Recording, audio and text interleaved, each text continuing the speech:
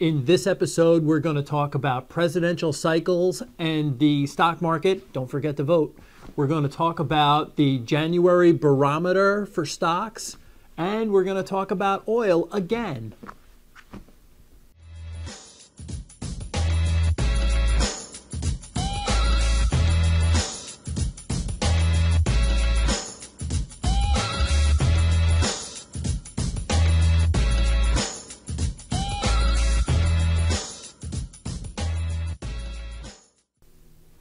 Welcome to the Mullooly Asset Show. I'm your host, Tom Mullooly. This is episode number 9, or the Kirk Neuenhuis episode. We've been debating, we're trying to think of famous Mets with the different numbers. So we kind of came up with a 3-way tie. Speaking of tie, the Ty Wigginton episode, he wore number 9. Kirk Neuenhuis, now that he's no longer a Met, Not a Met anymore. Yeah, I can finally start pronouncing his name right. Or the Joe Torre episode, but he didn't really have a good track record on the Mets.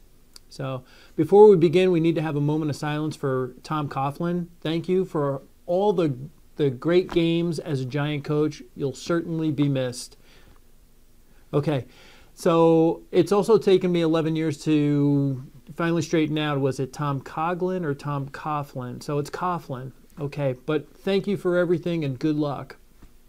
We always start out by reminding everybody that these topics that we cover in the videos come from your questions. They come from emails that we get from clients or phone discussions that we're having with them or meetings here in the office. So we do get these topics from you. So if you've got a question, get in touch with us. And, you know, if it's good enough, we'll certainly cover it, because if you're thinking about it, there's probably other people that are thinking about it too. So Casey's got a list of some really great questions and topics. Why don't you hit me with the first one, big guy? What's the relationship between the 4-year presidential cycle and the stock market? Wasn't last year supposed to be good? Yeah, last year was supposed to be the good year. The way the presidential cycle works out, and this is according to Stock Trader's Almanac, is that the first 2 years of an administration is usually when an administration is trying to push through some changes. So there's really no rhyme or reason about whether the first or second year of an administration is really, really good. But it's that third year of the administration and the fourth year that are usually on the strong side. In fact, going back to 1939, there hasn't been a down year in the presidential cycle. Now, that's 76 years. I mean, that's really good. In 1939, the S&P was down about 5.5% that year. I don't know that off the top of my head. I actually looked it up. But for 76 years, through all of these presidential cycles, the third year has usually been the strongest year. Didn't work out this year, first time since 1939. But that's actually pretty good. So usually third year, strongest, fourth year, okay, pretty good. Those first 2 years of an administration, no, hard to tell. Hey, one other thing I just want to make sure everybody understands is that if you have an election in 2016, the first year of a new administration begins 2017. So I don't think that'll be the Romney administration. All right, Casey, what do you got next? What's the January barometer? Something like, if the market is good in January, the whole year is good, and if it's bad in January, the whole year is bad? You're pretty close in when you say if the market's up in January, the market's good for the year. If it's bad in January, it's bad for the year. The second part is not right. So the way that there's 2 different January barometers. The first one is the whole month of January. The second one is just the first 5 trading days of January. So let's talk about the first one. The whole month of January sets the pace for the entire year. Get this, if the market is up in the month of January, so you have to get to the end of January, but if the market's up at the end of January, 89% of the time, going back to 1950, 89% of the time the market will be up for the year. It's not perfect, but that's pretty reliable. 89% of the time it works. So that's if the market's up. If the market's flat, if the market's down, it doesn't mean that the market's going to be down for the year. I got to make that clear so you understand that. If the market is down, it doesn't mean that we're going to have a down year. Okay, the second January barometer is the first 5 days. And again, the Stock Traders Almanac talks about these at length. So the way that one works is if the stock market is up the first 5 days of January, then 85% of the time, again, a pretty reliable indicator, 85% of the time the market's going to be up for the year. That's out the window. Well, yeah, Casey raises a good point. That's out the window because we're recording this and today's the first trading day of the year. The market just closed and the Dow Jones was down 276 points. It's interesting that we were down about 350 or 400 points most of the day. And if you were to look at a chart, you'd see that stocks got marked down right as the market opened at 9:30, and we just kind of hovered there down all along. This is like me comparing car wrecks. It's one thing when you see the market sliding throughout the day, down 50, down 100, down 150, down 300, down 400, and it's just an erosion through the day. It's a totally different story, though, when you see a market open down 350 and basically kind of bump along at those kind of levels the rest of the day. It's a totally different tone that's out there. Like they purged and they're just moving on. But I want to get back to this.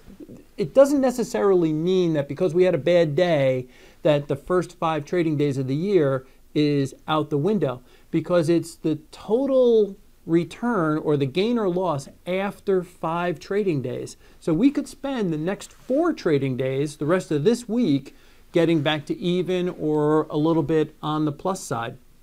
Interesting to note, last year, first 5 trading days of the year, market was down 0.6%, and the market finished down 0.8%. It really was, like we mentioned in the other video, a year of nothing.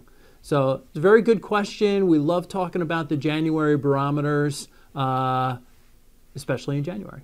All right, what else you got, big guy?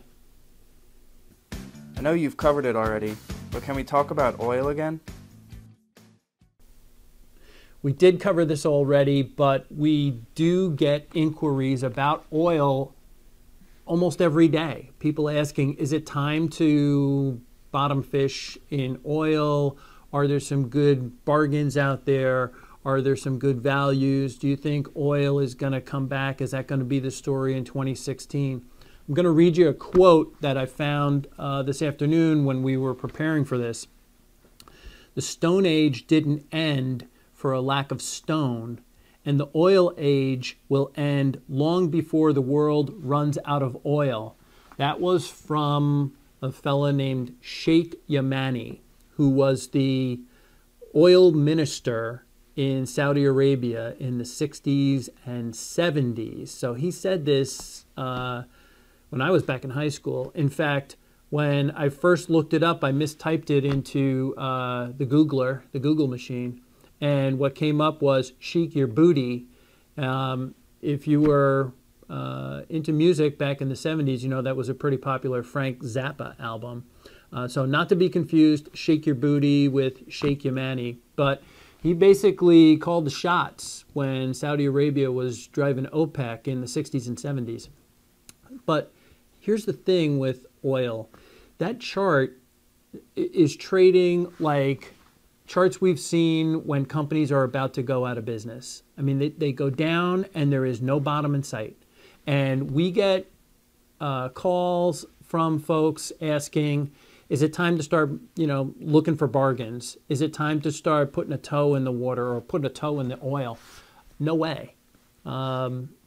This chart hasn't even stopped going down yet. Forget about building a base and then moving back up from there. It hasn't stopped going down. So this is not a recommendation to short it. It's not a recommendation to trade it. It's not a recommendation to buy it or anything in its field. So please don't misunderstand what I'm trying to say here. So I'm just talking about the direction of this chart is still going down, and it's pretty dangerous. In fact, one of the things that we've come to realize over the years is that it doesn't necessarily, your returns aren't necessarily predicated on picking the right stocks or the right sectors. Sometimes your return, it works out to be pretty good because you avoided all of the bombs that are out there in the marketplace. Last year, if you avoided emerging markets, you didn't take a big hit. If you avoided the whole energy sector, not just crude oil, but everything related to energy, you avoided some real problems. So still not a time to be looking for oil. There's probably going to be a day where it comes back, but I think that's something that I would steer clear of for now. So that's all we've got for you today. Thanks again for watching episode 9, the Kirk Neuenhuis episode.